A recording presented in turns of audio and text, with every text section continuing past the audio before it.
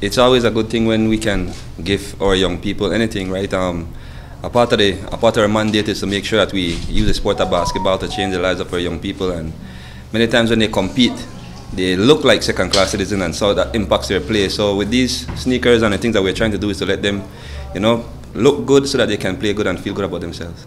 They already know this is coming? No, they don't, actually. Christmas gift? Yeah, they don't. I'm sure when they see it on TV, my phone will be ringing a lot. But yeah, it's a surprise to them. It's something that I know the minister have been working on for some time.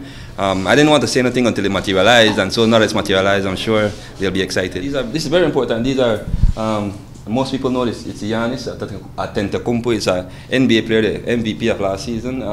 They're very high-level basketball shoes. Nothing that these guys might be able to afford themselves. So it's when they're gifted to us, we're very appreciative of it.